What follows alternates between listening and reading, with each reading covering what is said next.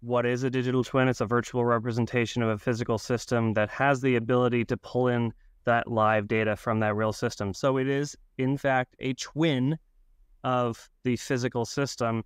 That's like the ideal state, right? We're actually leveraging Internet of Things, leveraging sensors. When we talk about defense, a lot of these systems are far older than any of us on this call, and were built at a time that sensor technology did not exist. And despite continued advancements over the years, it has just not had the ROI to put in all of that sensor infrastructure. And therefore, that is not even a possible scenario, even if you wanted it to be. And so it is, there's a lot of pushing the boundaries of what is possible on newer systems, but also just realizing for legacy systems that, at least in our eyes, digital twins can be kind of that spectrum